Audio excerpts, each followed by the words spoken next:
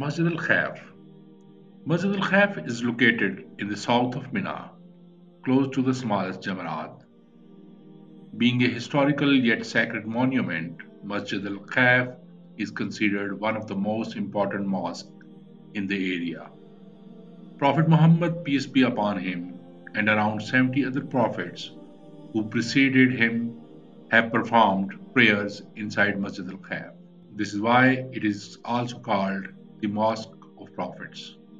The significance of Masjid al-Khayf is highlighted through several hadiths of Prophet Muhammad, peace be upon him.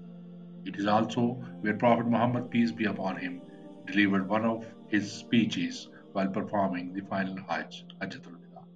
Yazid bin Aswad radiallahu anha says that when he performed Hajj with Prophet Muhammad, peace be upon him, it was at Masjid al-Khayf that he preferred Fajr prayers with the Prophet Muhammad, peace be upon him. This was also when Prophet Muhammad, peace be upon him, advised the Ansar and Muhajirin to make a settlement near Masjid al-Khayf and to rest there for a while before continuing Hajj.